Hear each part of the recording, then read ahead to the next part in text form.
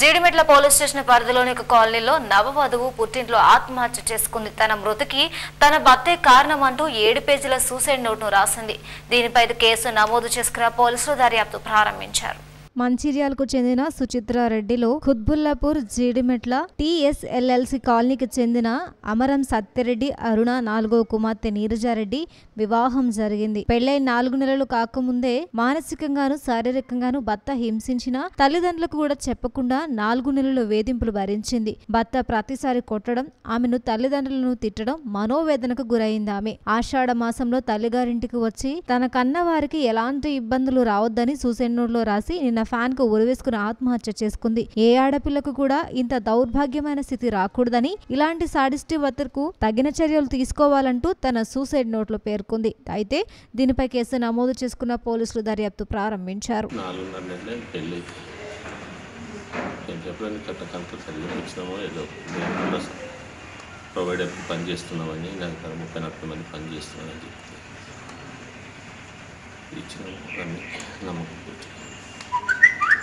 కొడుకు కదా మంచిగా చూసుకుంటాను. ఎట్లా తనని మంచి బిహేవియర్ లేదు. ఈ 3-4 నెలలనే 4 సార్లు కొట్టడం జరిగింది. అది మనకి తెలియదు. మనకు తెలిసిన టైంతో నాకు వచ్చింది. ప్రధానంగా ఏం కారణం అంటారు? ప్రధాన కారణం అదేం లేదు. సైకో టైప్ నేను ఏదైనా చెప్పినానుకో అప్పటికి బాగా చెప్పినట్టు తర్వాత నాకు ఎవరు మన బ్యాక్ ఉంటాడు. తల్లి మాట తండ్రి మాట ఏం నాకు ప్రసక్తి లేదు. తల్లి కొద్దిగా గారాబం ఎక్కువ ప్లస్ ఏం పని చేయట్లేదు. పాప ఒకసారి అడిగితే బిచ్చం ఎత్తుకొచ్చారని నడుపుతామన్నట్టుగా మాట్లాడేసరికి పాపకు కొద్దిగా ఇంత చదువుకొని చేసి ఇంత ఉన్నత కుటుంబంలోకి పోయి నీచత్వంలో పడ్డట్టు అయిపోయింది. బతకని మొన్న జస్ట్ జూలై 3 తారీఖు నాడు 4 తారీఖు నాడు వచ్చినట్లు ఎప్పుడు పెట్టి రాజు ఇప్పుడు జూలై 3 తారీఖు 4 తారీఖు జూన్ 3 నాడు కూడా వచ్చినట్లు చెప్పలేదు.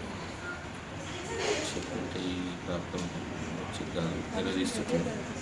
అంతకుముందు ఒకసారి చెప్తేనే నిలదీసి అట్లా కాదు ఇట్లా అనుకోద్ది మాటలు మనం పద్ధతిగా వెళ్ళము. ఈ వల్గర్ లాంగ్వేజ్ మాట్లాడవద్దు. చెప్తలు కొడతా, చేతులు కొడతా, ముప్పై కొడతా, పళ్ళ మీద కొడతా. ఈ వల్గర్ లాంగ్వేజ్ మనం మాట్లాడుకోవాల్సింది కాదు.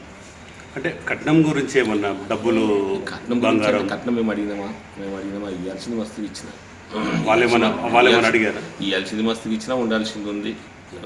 నలుగురు పెట్టి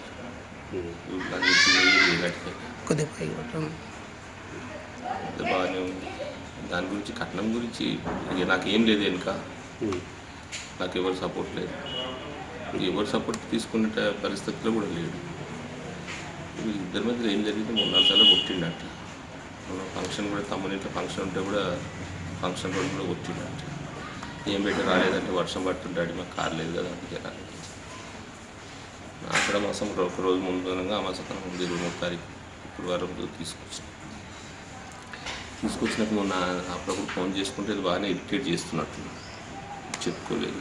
మన సండే ఎర్లీ అవర్స్లో ఫోన్ చేసి ఏదో మాట్లాడేసరికి బాగా లొల్లి పెట్టి అరిసింది. కొద్దిగా అరిసి ఏడ్చిన బతుకంత ఇంత తయారైంది, అదైంది ఇదైంది అని చెప్పి ఏడ్చింది.